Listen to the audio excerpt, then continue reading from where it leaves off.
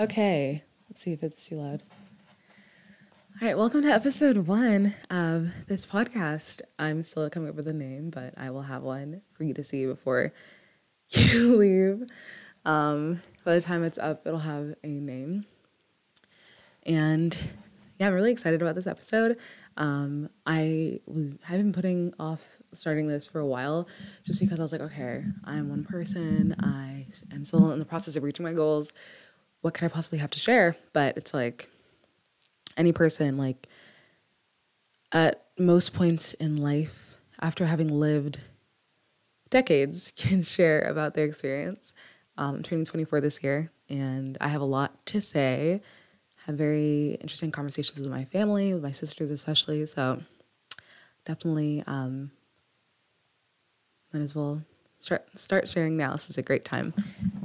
Still figuring out our angles here. I'm recording in 2 different places, so sorry, phone people. You might not be able to make eye contact with me all the time.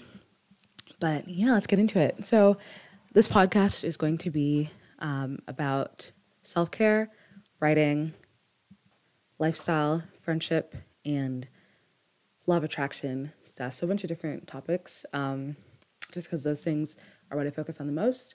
I doubt I'll be talking about other things on here, maybe relationships as well, but that's pretty much it.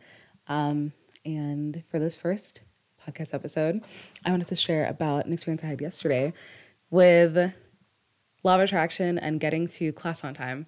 So, and then I'll also share about a money experience I had, because who doesn't want more money? So yeah, let's start with yesterday morning. So, no, not yesterday, Wednesday morning. So on Wednesdays this semester, I have to be up at around 7:30 at the latest, and that's pushing it, so that I can be out of the house by 7:45, 7:50, optimistically, and then get to campus at around 9 a.m., maybe 9:10, and I'll have plenty of time to get to my class. So the first Wednesday I had this class, I was late because I left the house around 8:10. And I was like, okay, this semester, 2023, spring semester, we're going to start off well. I'm going to be on time. And I was on time on Monday, but on Monday, my classes start at 11. So it's much easier to get there on time. I only have to leave around 10. Wednesdays, though, I do have one class that's hybrid, so that class starts at 9:30. And I was trying to avoid having a class like that again this semester, because last semester I was late a bunch of times and she got on me for it. And I was like, oh my God, no. I mean, I like to take my time in the mornings. Like, I don't think there's anything wrong with that. But, this system, America, doesn't like that. So I set my alarm for 7 o'clock. But that snooze button was just so delicious. I was like, chef's kiss. It's just, it's right there. I'm tired. I'm tired. I still was up. I was up late doing an assignment, so I didn't get as much sleep as I would have liked. Didn't get my 8 hours, my 8 beautiful hours. So I kept snoozing, and then I think I got up around 7:30, and I wanted to do my makeup. Did my makeup, put on a wig, and ran into the kitchen, packed some kimchi, pajeon kimchi pancakes, and ran out the door. By the time I ran out the door, it was 8:10, and I was like, oh, crap, I'm going to be late. And I'm like, oh my gosh, I totally ruined my plan this morning. Why did I snooze the alarm so many times? And it's like every time you snooze the alarm that many times, you ask yourself later, why did I do that? Even though you know damn well when you're doing it, you shouldn't be, because you have places to be. So I got in the car and I was like, you know what? At this point, I just felt like, okay, I'm probably going to be late the way I'm going. So I was like, you know what? Let me just say my go-to affirmation. So I have to, before I continue, give credit to Florence Scovel-Shinn. She wrote The Game of Life and How to Play It and a few other books. And it's basically just a book full of stories and affirmations and mindset. Basically, I consider them like tips and tricks, because it's such a simple how-to guide for so many different situations. But a lot of these affirmations have really helped me in different points in my life. And later I'll tell the story about how they helped me with money.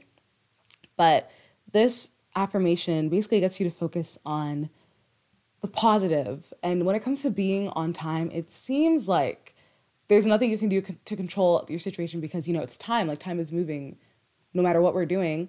Obviously, the rate at which it's moving depends on our perception, and it's a contract, blah, blah, blah, sure. But other than that, I can't sit here and stare at the wall. Time is going to go by regardless.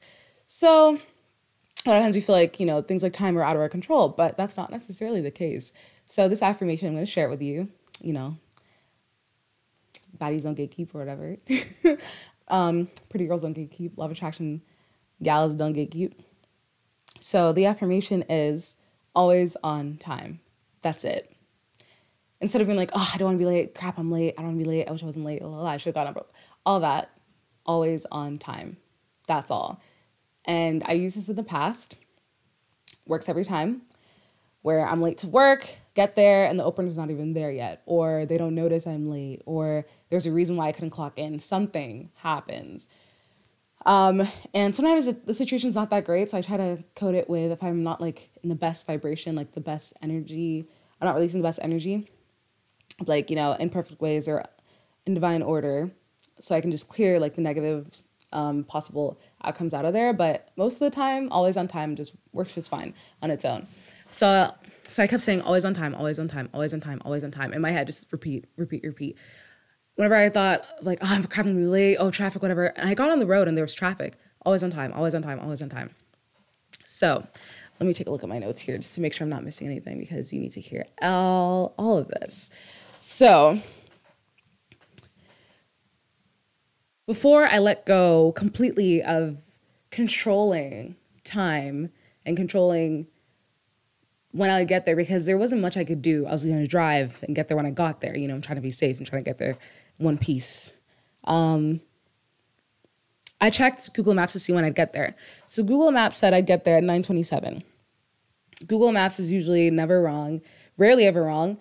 If I'm driving like on a road trip or something, I might get there like 10 to 30 minutes ahead of time, depending on traffic and things that change and how fast I'm going. But most of the time when it comes to getting to campus, it's not wrong because it's taking into account traffic and there's only so fast you can drive. You can only go so quickly when there are a bunch of cars on the road.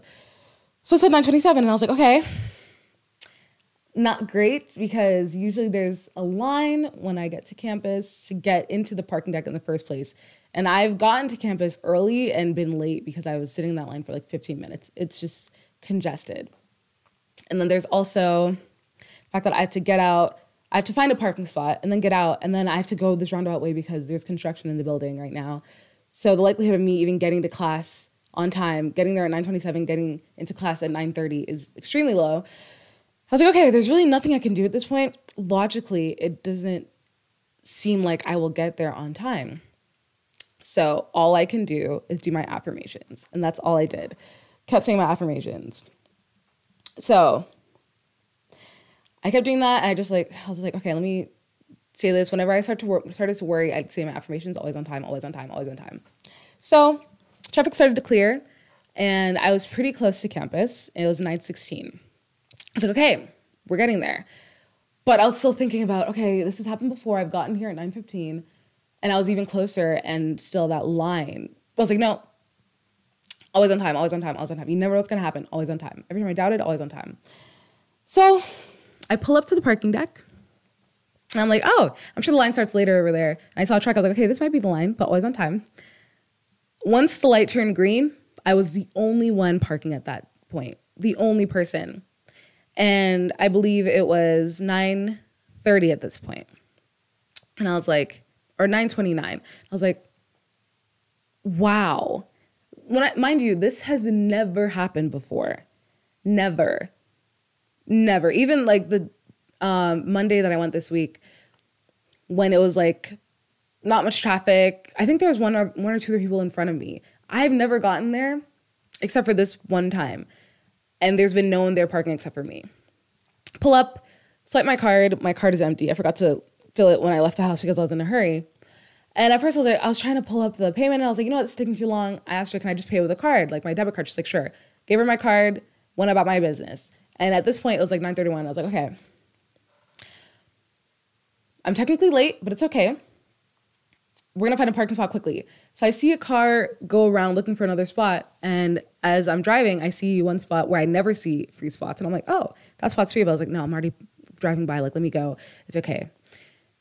Then I see that person drove past a spot on the far end of the parking lot. I was like, oh, okay, well, I'm going to just go for that spot. Cool. Parking spots. And I'll talk another time about how to get parking spots easily because I've been doing this since I was pretty young. And it's a bit of a trick. Once you get used to it, you don't even think about it anymore. Anyway, so then I drive around and I'm trying to go to that spot over there. And as I'm driving, I see a spot right in front of me. Nobody there to take it. That spot, I have never seen that spot clear, ever. And I'm like, oh my God. When I tell you God has my back for real, the universe has me. I pull into that spot, hop out the car, and I'm like, oh my goodness, damn, always on time for real, for real. So I got out, I park, get out, lock the car, and I start making my way to my class. I decided to forego the elevator. I was like, hey, I'm in a hurry. Jogging down the steps, and I think at this point it's like 9:32, 9:33. Get into the building. As soon as I walk into the building, and I'm in front of the elevator arrives. I'm like, everything is just lining up for me, lining up. And usually when the elevator comes, it's full or something, or I have to wait for the next one. Nope, got ordered in the elevator. Someone had already pressed my the button for my floor, and I was like, okay, cool. Get out of the elevator, walk up to the class, and I see people waiting outside. I'm like, huh, weird. So I look in the class, lights are off, and I'm like, she's not even here yet? So I stand there for a few minutes, and I'm like, oh my God, wow. But then I'm like, okay, let me make sure, because I don't recognize any of these people. I only went to the first class I missed last week. I was like, let me make sure that this is my class and that it's not moved somewhere else, because then I'll feel dumb. So I open our school website, see an announcement from the teacher. Hi, class. Sorry for the delay, but class will start at 9:40 a.m. today. And she sent that message 11 minutes before. So as I'm over here doing my affirmations, rushing to get to school, she got stuck in traffic and lets us know. And it was 9:35 when I checked this message. At around 9:24, class is going to start at 9:40. Always on time, guys. Like, I'm telling you, you can think this is woo-woo or whatever. Oh, well, I don't believe in these things, but what do you have to lose? Because that is just ridiculous. And if anyone here, if you are from Atlanta or anyone you know is from Atlanta and you drive, you know Atlanta traffic in the morning is ridiculous, crazy. Like, there have been times where I left the house at 8:15, 8:10. I got to class at 9:50, 9:45. I was late as hell. Not only did traffic clear little for me, but the teacher was late. Everything lined up and nobody was hurt. Nothing bad happened. She was just caught in traffic and I wasn't. The universe can do great things for you if you're intentional with what you're saying. Like, there is so much good that can be done in your life if you just take a little bit of control and stop just letting things happen to you, you know? And yes, things happen to all of us, and I'm not sitting here saying that anything's your fault, but there are some things that you can take control of.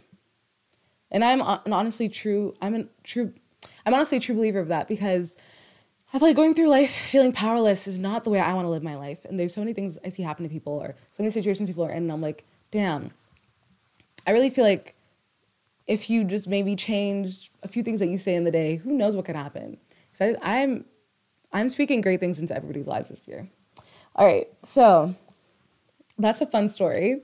I'm going to go really quickly into, how much time do we have? Okay, we're only at, basically 15 minutes now. Okay, so I'm going to go really quickly into my next story, which is about money. So money's a little more exciting. So it is 2021, and this was right after COVID had kind of calmed down a little bit. This was almost exactly 2 years ago.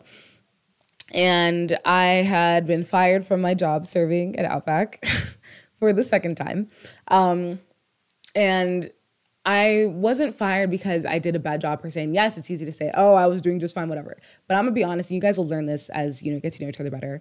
I'm an honest person. Like, if I was doing a bad job somewhere, I will be honest about it. But I was doing a really great job.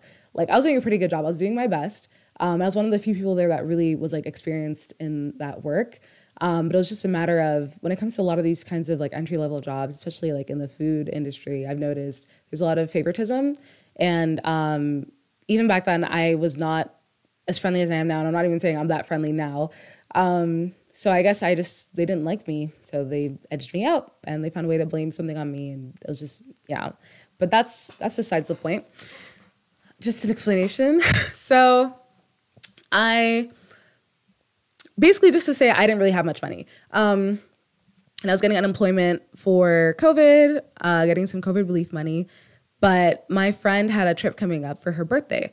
And I said I would go. I planned to go. She already booked the trip for our friend group and her friend that was outside the group. So it's going to be 5 of us. And I was like, okay, well, I want to come, but I think I only had like $40 in my bank account, something like that. And I was like, I don't have the money to go. So I kept thinking, and this was like a couple of days before, I kept thinking, okay, I'm going to do some Uber. Or I think it was a week before. I was doing Uber at the time, Uber Eats. I was like, okay, I'm going to do some Uber, go really hard for the next few days, make the money to go on this trip. And the trip, I think, would cost me about $600. But bro, when I tell you I'm so great at procrastinating sometimes, I need to stop saying that. But I just kept sitting around. I didn't want to get out of the house. I wanted to sit around, play games, watch my videos, YouTube videos, whatever, vlogs, all that stuff, right? I did not leave the house. So that went on for several days. I think actually it was only about 5 days. And then comes the day before my friend's trip. Not the day before. I think it was 3 days before my friend's trip. It's been a little while, but it was a few days before my friend's trip. And I still only had like $40 in my bank account. And I was like, okay, I don't have the money to go. And I told my mom and my sister, I was like, okay, I don't think I'm going to go because I don't have the money to go. I'm sorry. And my sister's like, okay, you could have told me before.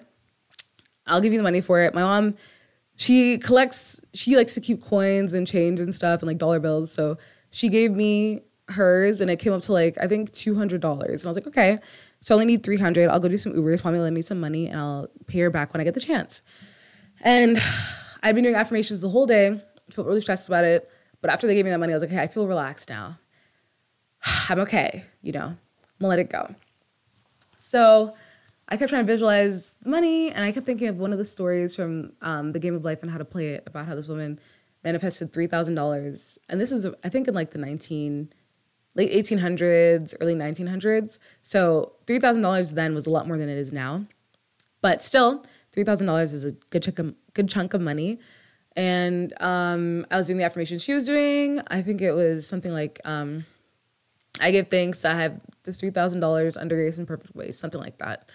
And after they gave me those few $100, I felt relaxed. I was no longer tense or stressed about it. And I was like, okay, I can let it go. And I can even still feel that relief now. So I went to bed. And before I went to bed, I looked at my account balance. And I think I'd done a little Uber that day. So I had like closer to $100. Look at my account balance is around like $99. And put my phone down, closed my eyes, and I picked up my phone, looked, and it was like $3,000. That's what I imagined. So to preface what happens next, this was during tax season. And I'd submitted my taxes. I'd filed as an independent for the first time, and submitted my taxes. And usually, I think it said it would take 4 weeks. And I submitted my taxes 3 days before this. And I was like, okay, there's no way I'm getting my tax money. But, just an influx of money would be great. But it's fine. I have a plan now. I'm going to do Uber tomorrow, and then I'll have the money for my trip. Wake up the next morning. Imagine opening my phone and seeing the $3,000 in there.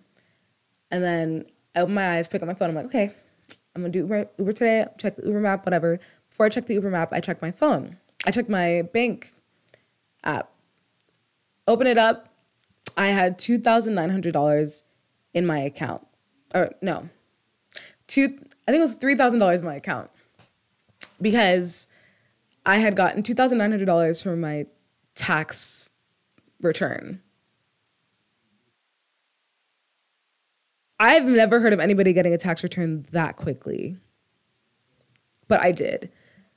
And I was just gobsmacked, flabbergasted. I was like, oh my freaking goodness. I go to tell my mom, I'm like, I have $3,000 in my bank account. She was like, ah. She always does this like screaming whatever. She's like, wow, God is good. Oh my goodness. And I explained like how I manifested it. And there's definitely, you can trace it back and say, oh, well, you got this money because logically such and such happened. You submitted this and whatever. Sure. But the likelihood of you getting your tax return, I never got a tax return that quickly. That's not normal for me, okay? No one that I know has gotten a tax return back that quickly, a refund that quickly. And I will say before I, tell more stories in the future is, as humans, we've been taught that, you have to work hard to make money, even though a lot of people that work the hardest don't have much money, and that, you only believe the physical evidence of what you can see.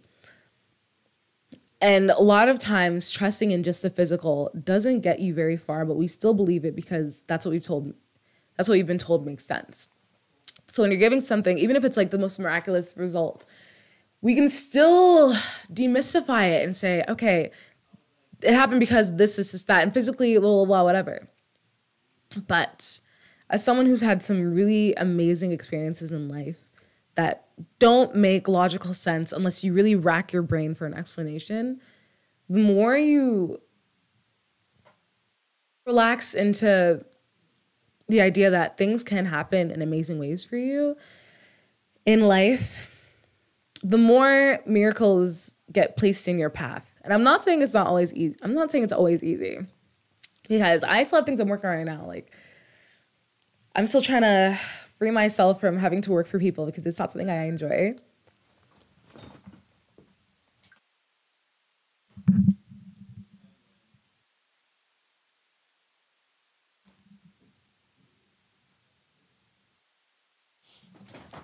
I'm still trying to free myself from having to work for people because it's not something I enjoy. I'm trying to establish myself as a writer and a content creator, and do the things I love for a living in my life.